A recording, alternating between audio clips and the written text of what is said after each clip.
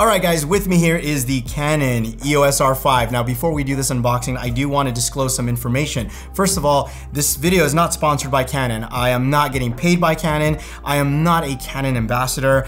Secondly, they did provide this camera for me to unbox and show you guys. This is a production unit. So when you buy your EOS R5, this is exactly what you're gonna get. Unfortunately, I don't get to keep this camera. I have to send it back to them. However, I did pre-order mine and I'm gonna get it at the same time that you will. So without further ado, let's go ahead and jump right into this unboxing. Pretty excited, see what's inside the box. So right off the bat, one thing I do notice is this looks very similar to the EOS R, and it should because this is part of the EOS R family. Let's go ahead and look inside to see what you get.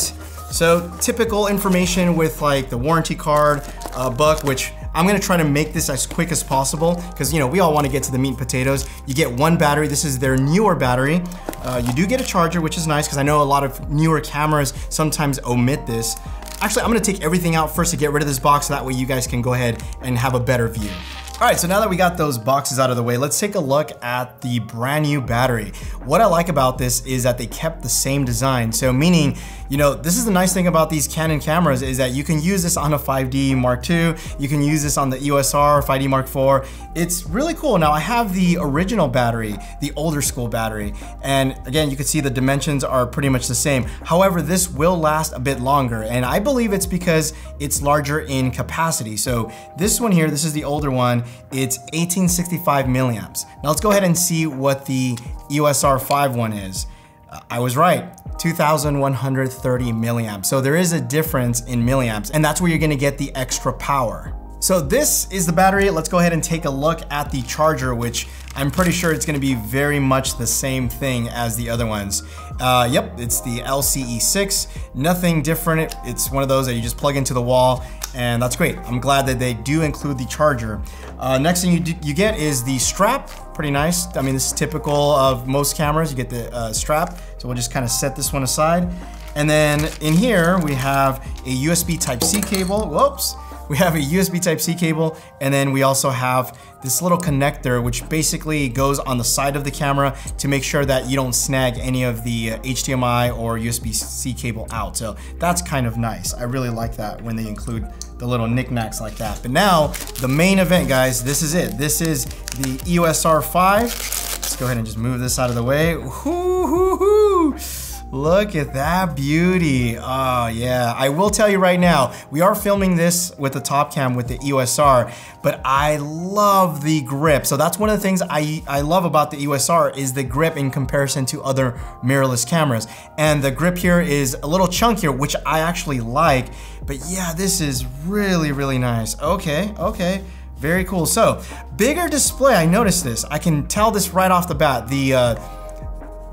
Whoa.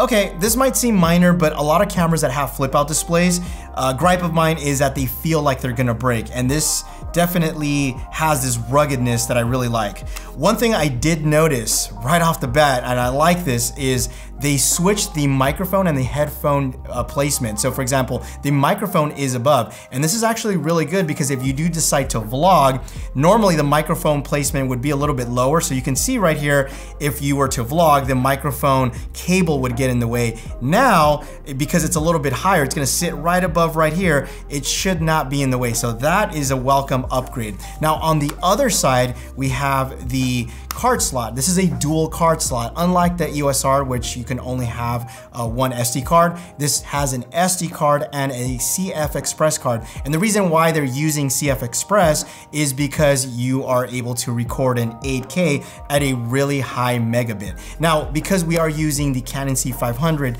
Mark II, this is great because we can use those exact same CF Express cards that we are using with this camera in conjunction with this. So this is gonna be great for our workflow.